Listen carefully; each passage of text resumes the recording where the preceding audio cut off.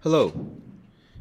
So the purpose of this video is to explain how you can take a screenshot of your site and make sure that your lot satisfies the constraint of um, the wind farm must be not more than 1 square mile. So if you're looking at Google Maps and you've done your analysis with the wind maps or websites provided to you, you might have identified the site that you want to put it in. And for example, you identified um, your site somewhere here. So you can zoom in. And you must also be thinking of resistance on such wind farm that they don't probably want it to be in their backyard. Okay, so that's why wind farms are not really close to cities or even towns. So if, for example, this is your site, okay, you will drop a pin, and this is your location coordinates, okay, and you wanted to identify now the size of your lot. Okay, so in the previous tutorial, we can right click, measure the distance, and you can create your lot. Okay, and when you close your points, it will tell you that this is 2.95 square miles, which is really big. Okay, so we need to make some adjustment.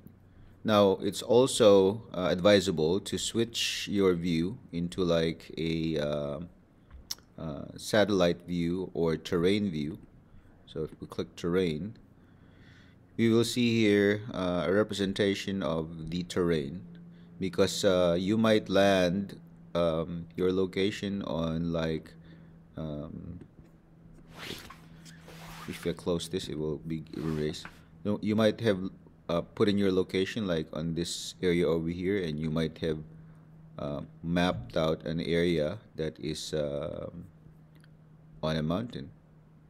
Okay, so if you've done something like uh, this is 1.9 square miles and it's in a mountain, so you know that you have to like probably change that. Okay, so you're generally going to be the same in the same location, but maybe somewhere over here. So we're going to like close this and drop the pin, and then put in your drop a pin, and then right click, and then measure distance, and then um, put in your measurement. You can move your existing squares. Okay, and if you wanted to make it a square, you can make it a square. And that one is not even 1 mile, right? It is total area is 19. So when you have something like that, you can adjust that. Oop, you can adjust that. Let's just see. I'll reconnect that, and it'll tell you what the total area is. Okay, and you can continue to like move this location somewhere here and reconnect that. Okay, make sure that it connects. Now it's 1.31, so that's going to be too big, so you may need to readjust now. Okay, your points. Okay, that's very close to 1 square mile. Probably need to readjust this again, and that one is exactly 1 square mile. Okay, so that one you probably need to zoom in a little bit. Okay, and when you zoom in, you see that, oh, there are like these roads over here. Okay, so these roads are typically um, uh, in uh, in the area that cannot be moved or cannot be changed. So you probably need to revise again. So there are a lot of things that that will affect your chosen site, and roads are one of them. Okay, so as you can see here, I am revising the shape of my lot because it's not always a square. And then I'll click a new one here, and then return my over there. Now it's 1.29, so I need to adjust my area. 1.14. I'll be adjust again. Now it's kind of rectangular. 1.03, and maybe one more adjustment. And now it's 27,812,984 square feet. Okay, so that's not a square mile. Okay, so you can get that information and then start a Google and then convert square feet to square mile. And then square foot, you can remove that and then paste that, and you'll see that the 27,812,984.28 square feet is actually 0.9976535339187 square miles, and that one will fit the constraint of your project. Okay, so because your project is constrained, where it says that the size of the site must be no more than 1 mile. So once you have the correct location and map, you do want to take a picture of this one very close to this corner here. So we need to move that somewhere here. And the reason behind that one is Google Map provides a scale of what a 2,000 feet looks like. Okay, so all you're going to do is take a picture of this one using your clip, or take a screenshot using shortcuts. Okay, so I'm going to take a screenshot of this location, right?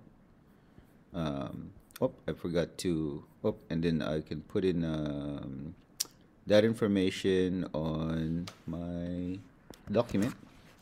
Okay. Now I don't have a exact GPS coordinate yet, but what I can do now is I can click and put in my GPS coordinate somewhere here in this in the center or wherever, but I have to close first my distance. Okay, I have to close me, because if I click, then that's what's gonna happen, right? So I have to close first my distance, and then I'm ready to now drop the pin. Okay, and then that's gonna be in Kern County. Okay, if you want to take a picture of this one, use your screenshot tool again. And then once you've copied that, go back to your document and then paste that there, so you can see that's where the road is. Okay, and that's the shape of the lot, that's the area of the lot, and that's 0.997. You can add words here in the bottom. You can say that this is 0.997 square miles. Okay, which you will need information on at a later date, because the next step on this project is to fill out your wind farm data. Okay, so on this wind farm data, it's going to ask you how many turbine or wind turbines you can fit on your lot, and it depends on first the wind rating of your area. Okay, because if you chose a this turbine, then it's rated for a 15 meters per second, and if your wind area is 20, then this wind turbine can't handle it. Okay, at the same time, the cheapest one, 1.3, is rated at 14, and so if you have like a 16 or 17 meters per second, then this turbine can't handle it.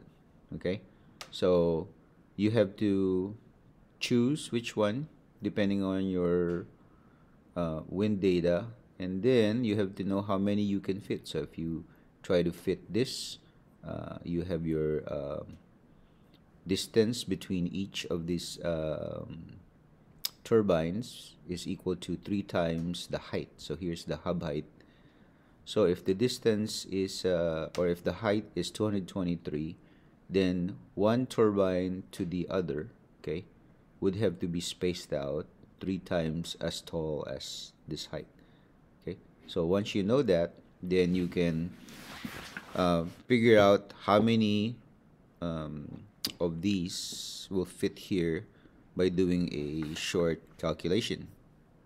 So once you have taken screenshots of your location and adjusted the size to fit like a 1 square mile with your location in your coordinates, you will now need to fill out the next stage, which is how many turbines can you fit in your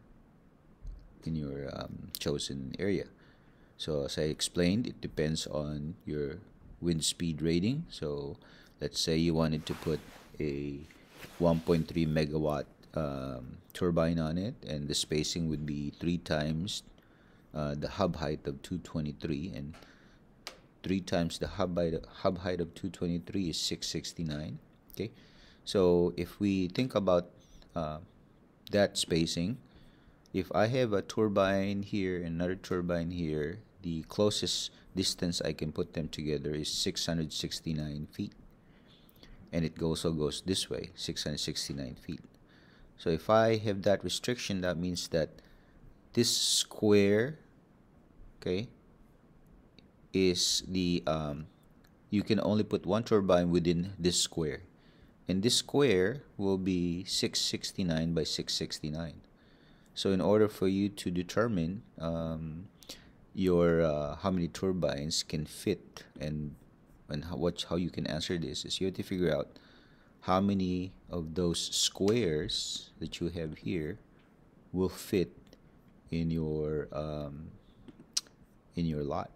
Okay, so here's the area of your lot or chosen site, and you know that 1 square of 669 by 669 is just one turbine. You should be able to calculate that one and put in the number here, okay, and then if you do your math, you should be able to tell how many turbines will be here, and multiply that by the capacity, and that will give you your output.